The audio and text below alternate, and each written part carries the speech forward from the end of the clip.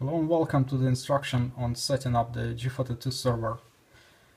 After I've done a demo video for the GPhoto2Server that I've written, people in the comments started to ask me how to get it set up, which is pretty simple on the GPhoto2Server part, but there are a couple of moments that might be tricky because GPhoto2Server doesn't run by itself. It needs the GPhoto2 program, which it only provides a web interface for. So setting up GPhoto2 might be a bit of a problem on a Raspberry Pi, but in the video description I've already included links on the instructions on how to get things running, but let's just do it all step by step. So in general, what do you need to run the GPhoto2Server? First of all, you need Java on your machine.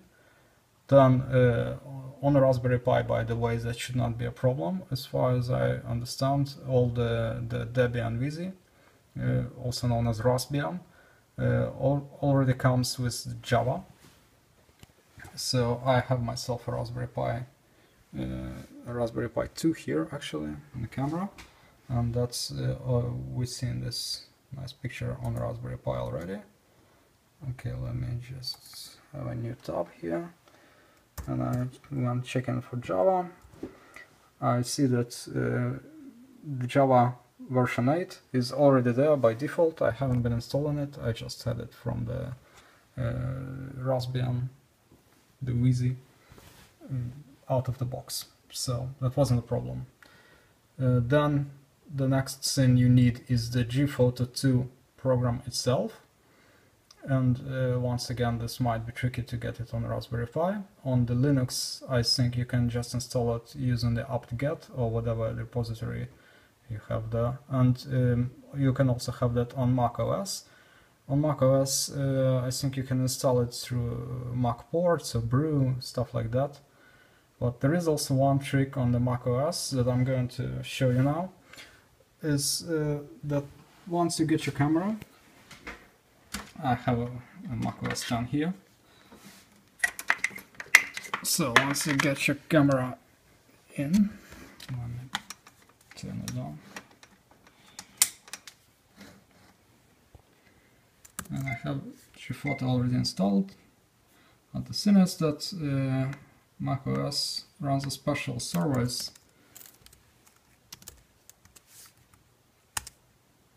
that actually takes care of your camera, let's say so, and it keeps the camera busy because of that. So the GPhoto cannot access it.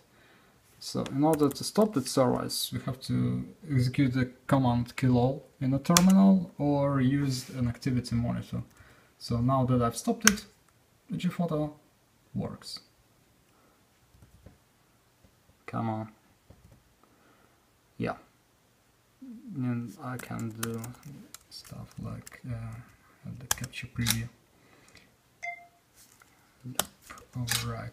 So that's it. And as soon as that, every time you unplug and plug back your camera into your Mac, the PTP camera service gets running again, so you have to kill it every time. Let's do it from activity monitor now. CPU, sort alphabetically.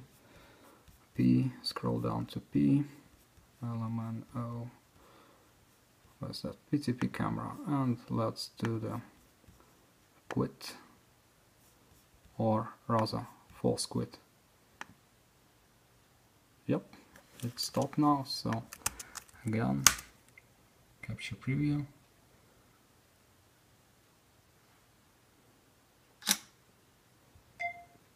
Okay, works. The first command is a bit slow, but it works. So that's the problem on the Mac with getting the GPhoto working. On the Raspberry Pi or any Linux you don't have that. So what's the problem on the Raspberry Pi? Once again, you cannot just set it up from the repositories. You have to use a special script well, a special source for that that was already made by some person on the internet, and it's called the GPhoto2 updater. It's there on GitHub, and it's just a matter of running a simple command in a terminal.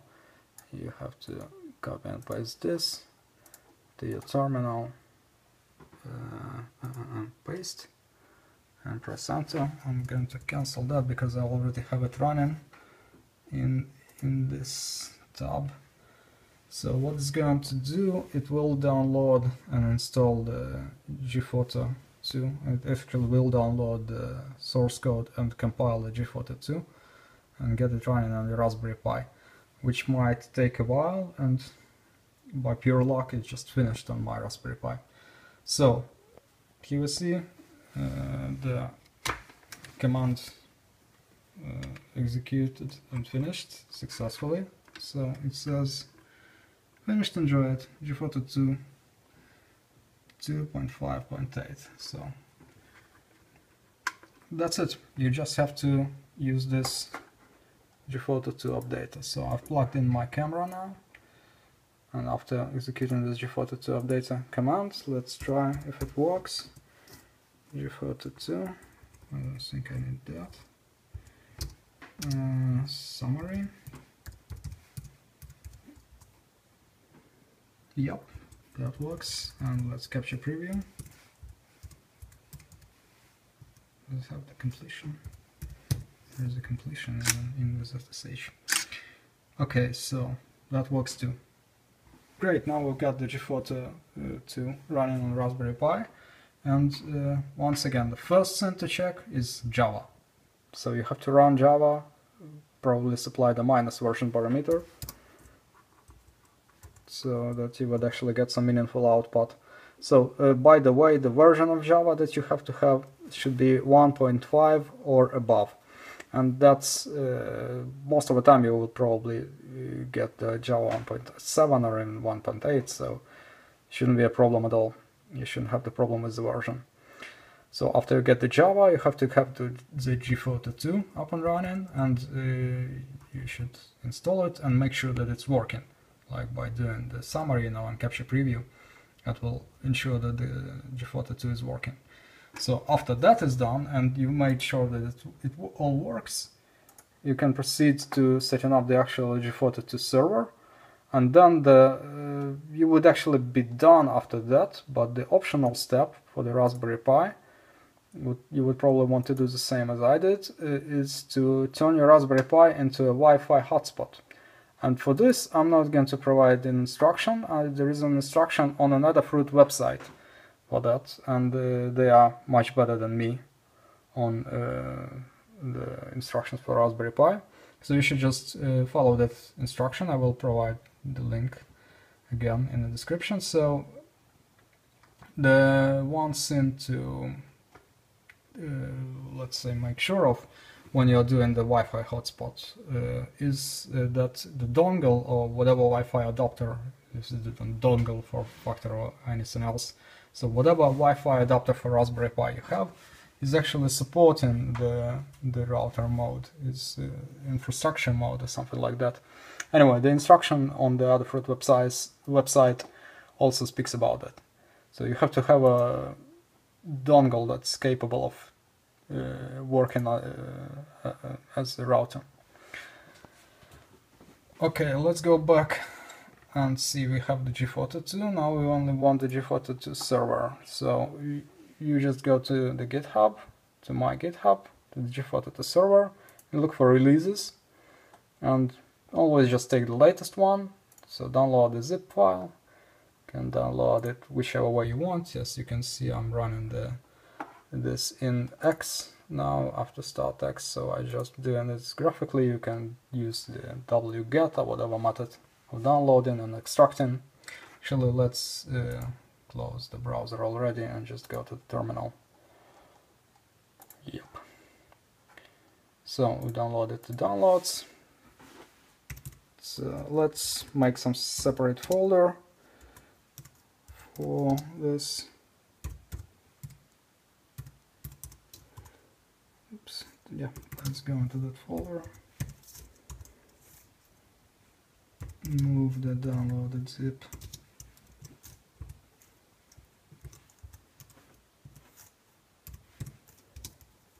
in here, unzip,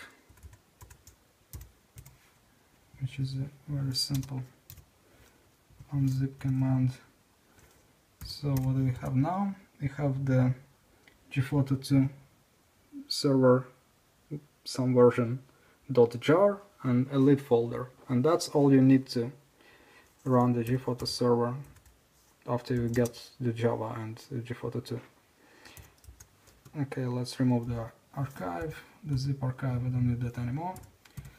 So how do you run that? It's very simple. You just write Java -jar and the name of the jar file, like that. It's not very hard at all, and if you're actually doing this in a graphical mode, you can probably double click on the jar file. So let me show you.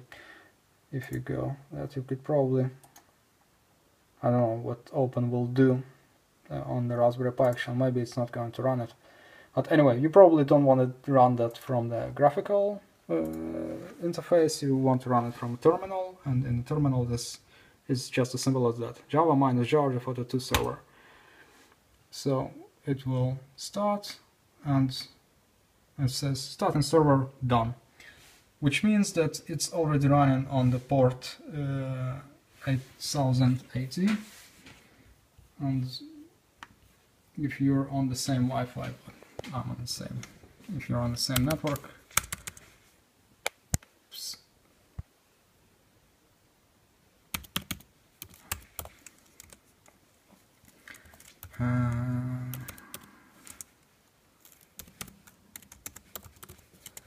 don't remember the, oh yeah, that was the host name. You might use the host name or IP address. So click the preview.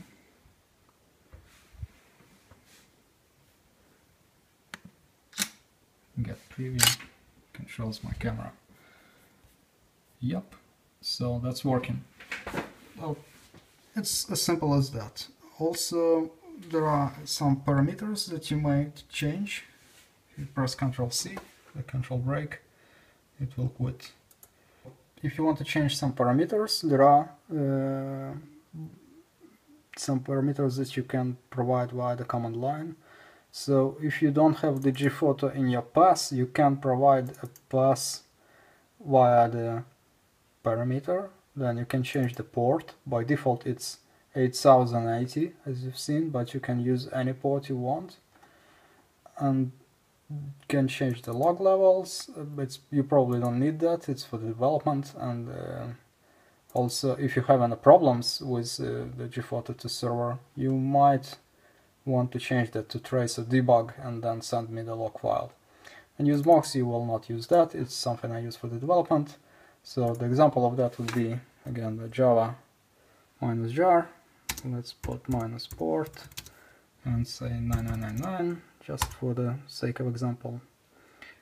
It's starting, the server started, and you can already see that it says select channel connector 9999, and then the server started. So let's go back here to the browser, refresh. It doesn't work.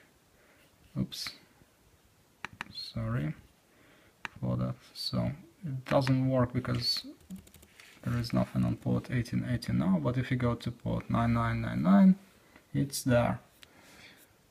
So that's how you run it.